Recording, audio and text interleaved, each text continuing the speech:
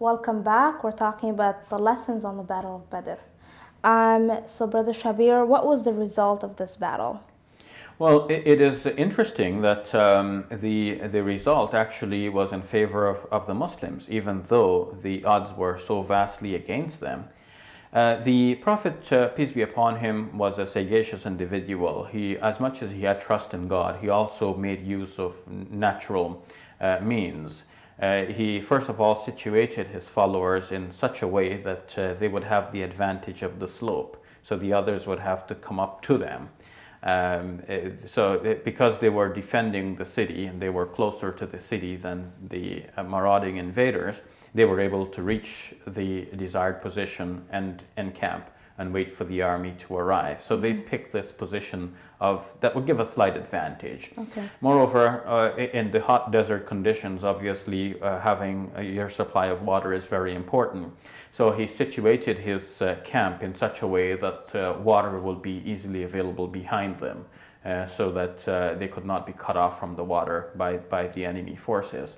So this sort of advantage was obviously some contributing factor to the result of the battle.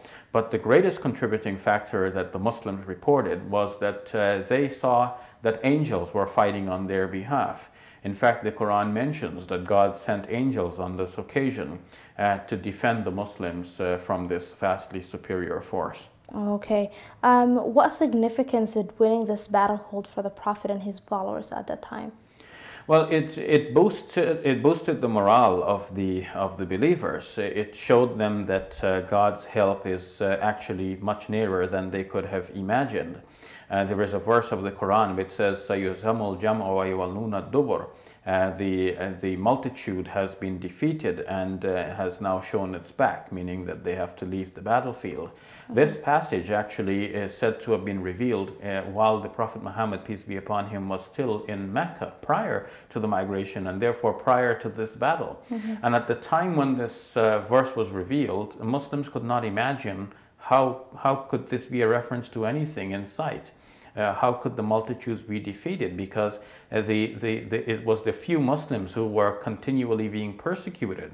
And there seems to be a promise from God that eventually this same multitude will be defeated and they will have to turn their backs and leave. The Prophet Muhammad, peace be upon him, on this occasion, was able to return from the battlefield with his followers basically intact. Only a few of his followers had fallen in that battle. It is said that 14 men altogether, 6 from those who had migrated from Mecca, and another 8 former residents continuing residents of Medina, who are known as the Ansar. And on the other hand, some 70 of the others were killed, and many some of an equal number were taken captive.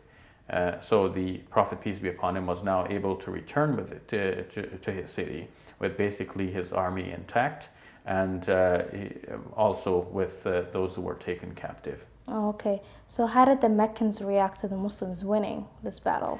Well, they didn't take too kindly to that. As they were leaving the battlefield, they promised that they will come back the following year, which means that they're coming back for revenge. And that, of course, would be another discussion as to how the Muslims defended themselves in that subsequent attack.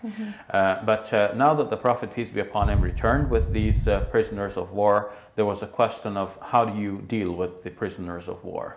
Okay, thank you very much. We'll be back with further discussing the lessons from the Battle of Badr.